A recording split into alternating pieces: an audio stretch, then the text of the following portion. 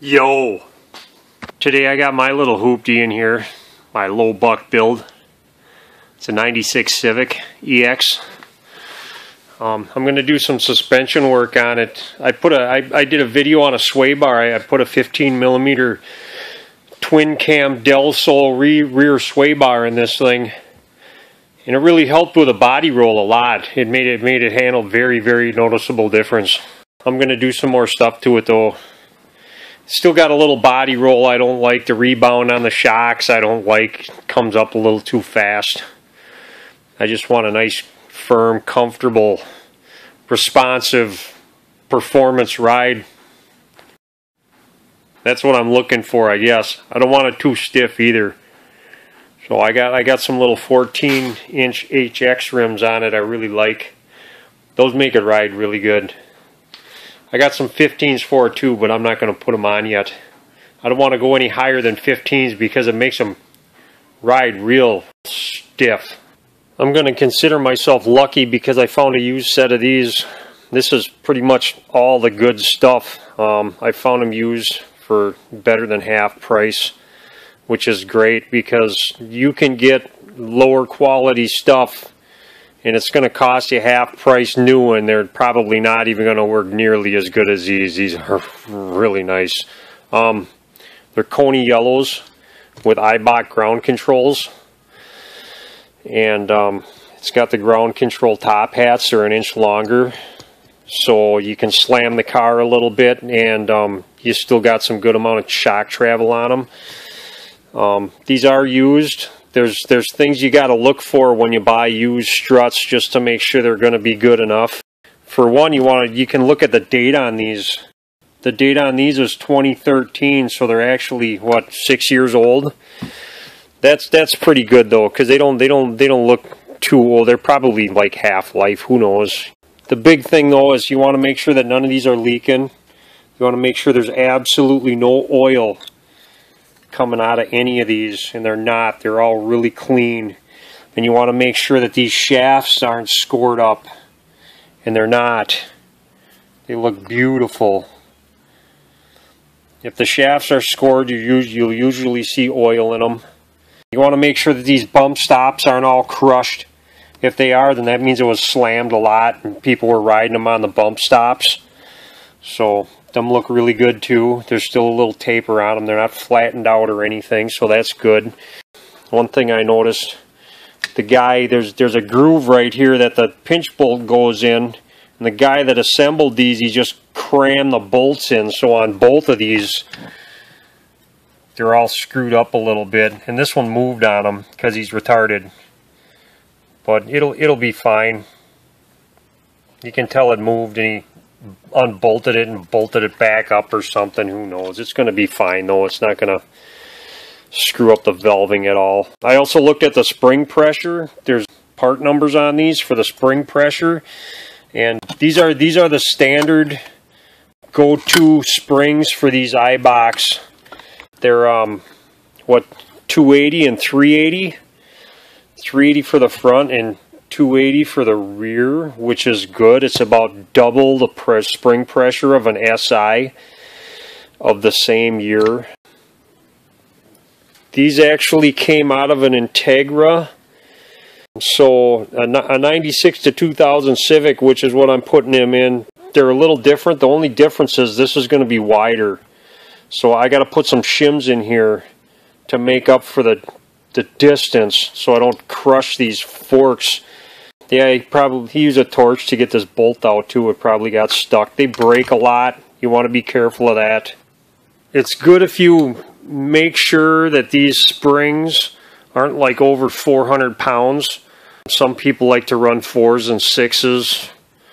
6s and 4s, whatever. When you're running over 450 pounds on these springs, you're really hammering the crap out of these shocks, and you can wear them out pretty quick. These are actually really light coils for ground controls though, so I got pretty much sold on that one.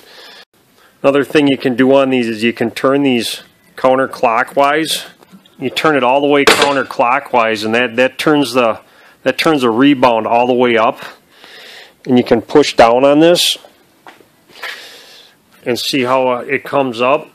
See, it's coming up really, really, really super duper slow. It's barely even coming up at all, which is good because you know the valving is going to be nice in it.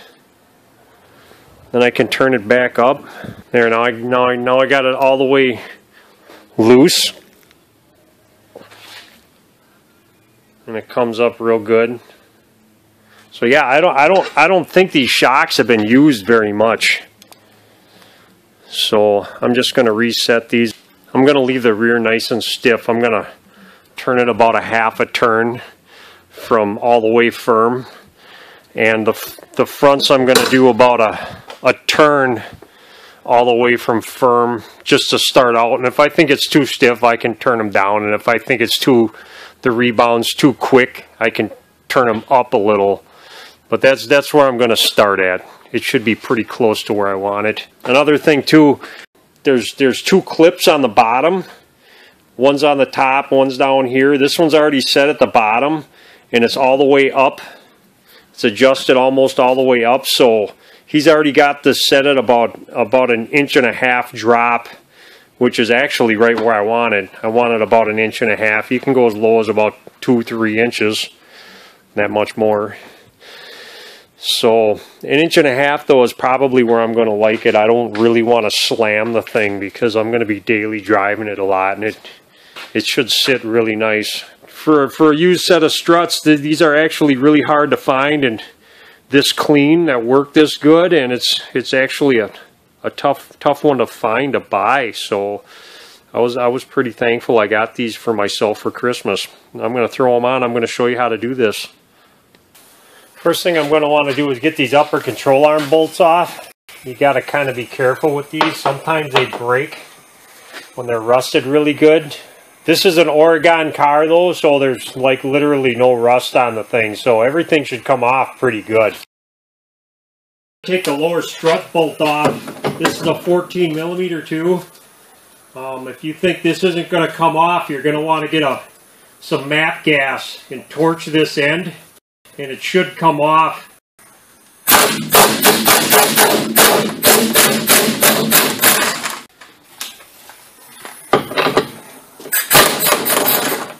You might not have a sway bar on yours, and if you don't, get one. I got that first. It makes a bigger difference in the rear than doing struts. You only gotta unbolt one side too, because when I do the other side, it's gonna float. And then I'll put this one on last after I get the other side on, and I can just get in here with a pry bar somehow and pry this down. This suspension is still really nice and stiff. There it goes. There. Out of the way. Now you just got to get in the trunk area. There's some plastic clips here. Take those off. One down here that's missing. Oh, it's still there. I got one here too. This is the kind you got to push the center in, and then they pop out. And to put them back in, you got to spread everything out like that. Somebody put this in all funky. You got to peel all this back. You got your shock bolts right there. Those are 14mm too. If you got a helper, you can have them hang onto the strut while you take this out. I don't have a helper, so yeah, I can hang on to it while I take this out. That'd be a strut.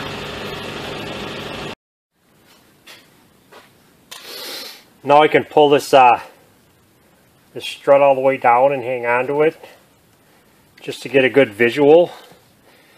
Line up the bottom, and from the top hat to top hat, I'm at about 2 inches on the money, so this is going to slam my car about 2 inches. 2-inch drop is nice. I can deal with that.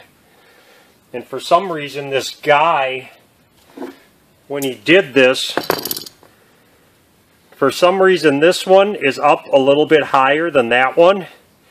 So I'm going to put this one on the driver's side. He probably did that to make up for his fat ass And then I'm going to measure these right here. You can see this U, this horseshoe right here, is a little bit taller than this one. But it's fine. I already mocked it up and put it in there. I got about a 1/4 inch before it hits the control arm, so I should be good. I'm just going to measure this. I got 41 millimeters there, and I got 52 millimeters there. So I'm at 11 millimeters. So I got to get 10 millimeters worth of shims for this. I'm going to try to go find some hardened washers. I'm going to go to the parts store and get those now. I went to the hardware store, I got some hardened washers.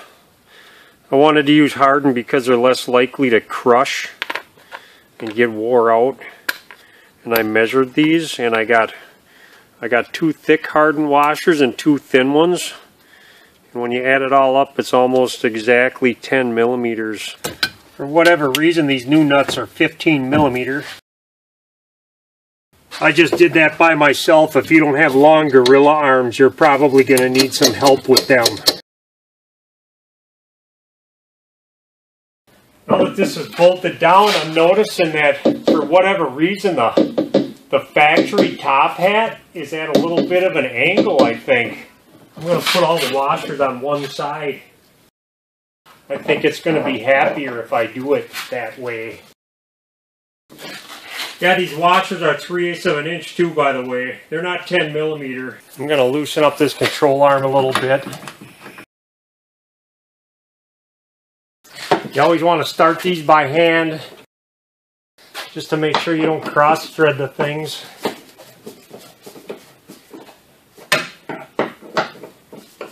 Feel good. Now, if you want to be smart about things, when you put this strut assembly on, what you're going to want to do is jack up the lower control arm. I got it so there's just barely no weight. I got it zeroed, so it's not lifting off. It's not lifting off my pad right here. So it's loaded just right. And what you want to do, you want to loosen up this bushing and tighten it, and loosen up this bushing and tighten it, loosen up this bushing and tighten it, and do the same thing with these right here and here. Loosen them up and tighten them, and make sure you put this one back, because this is how they set your toe when they do a rear wheel alignment. So put that in the same spot and it should be pretty close. The reason why you do that is because you're not going to be twisting all of your bushings. They're going to be nice and zero, and that's what you want. This is the only one that you can't adjust. And well, it ain't ripped through yet. It looks pretty close, but it's still a bushing. I'm going to have to replace that someday. You slam it too much, and you're going to want to take this one out and replace it, and move it in a different direction. But I'm going to leave that one alone. Now for the fronts, you're going to want to get this strut bolt off of here. These are both 17 millimeters. Just like the rear, if they're all rusted to hell, good luck.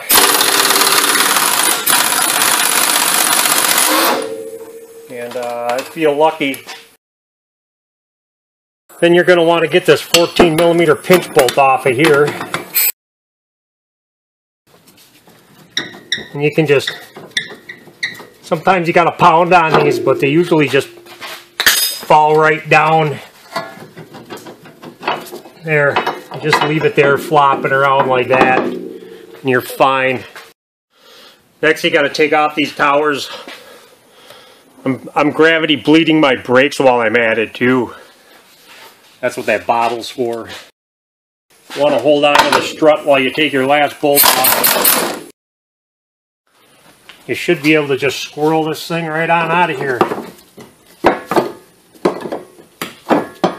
Somehow.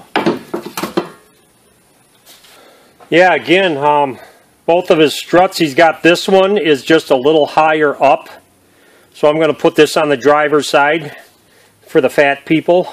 You got this collar on the strut you want to get off. Now this is where this guy made the mistake. I don't know if he didn't put this collar on. It looks like he didn't, because you can see right here the wear mark is right where the fork is. So he probably got stupid, whoever did this, and left this off. Maybe he didn't know that it comes off of here. I don't know. So you got this little groove here, and that groove goes inside where the pinch bolt is. So the groove for the pinch bolt goes right in there, so you know you got it lined up with this. See, he didn't, that's thread marks because he's an idiot.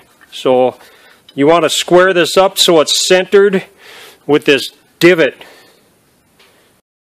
Then you just want to kind of pound it on.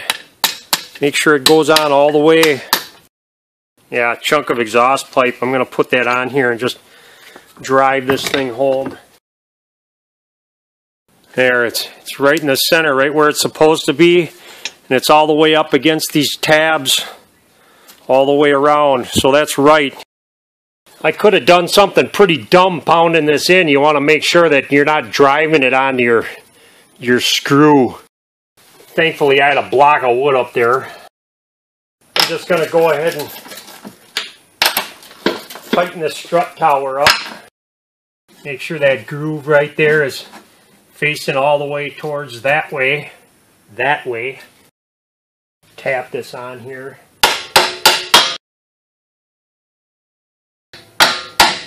Make sure that groove's lined up. And it is. Yeah, see, I got the groove lined up. Just perfect. I can put in this pinch bolt. I got a jack under the lower control arm. That way I can line this up real good. Same deal with this. I'm going to jack up on the lower control arm until it comes off this pad.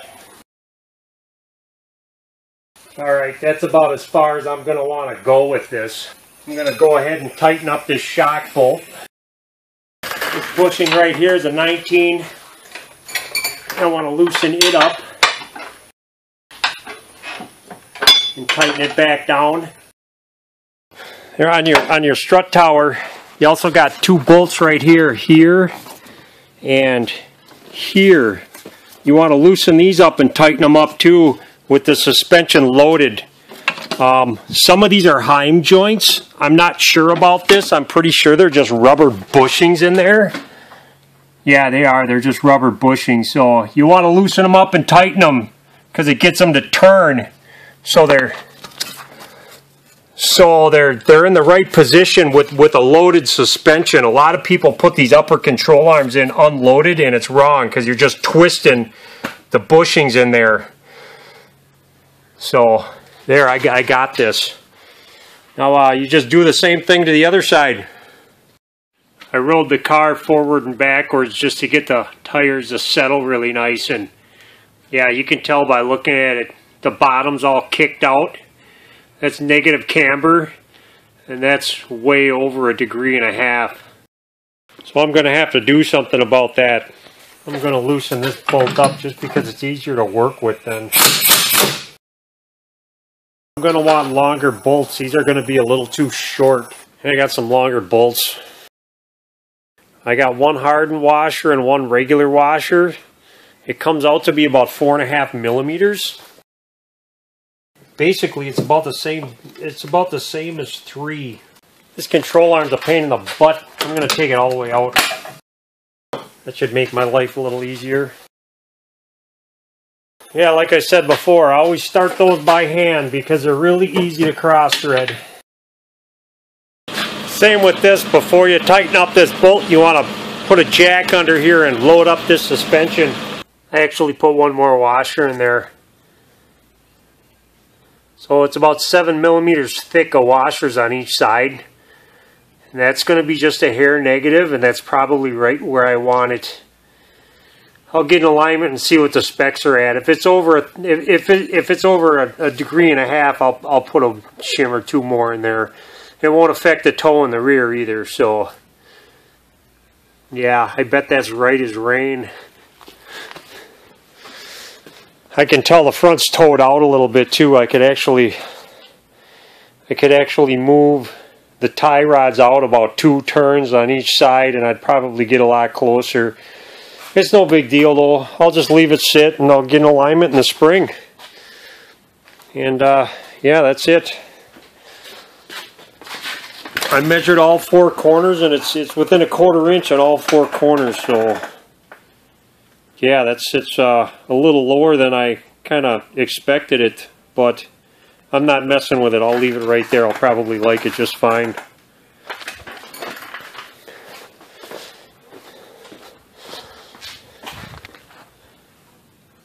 Oh yeah.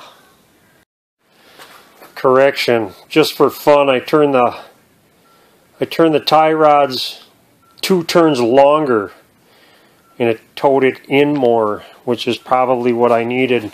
And yeah, now I can really see the negative camber on the front and rear, and I'm probably really going to like it just where it's at. If not, too, you can get upper ball joints for your upper control arms that you can turn 1 degree in. They turn and bolt down. They're kind of cheesy, but I've used them and they work fine. I don't think I'm going to do that though. I'm probably going to leave it right where it's at, because this thing should be cornering like a mad dog now. Loving it. Okay, bye.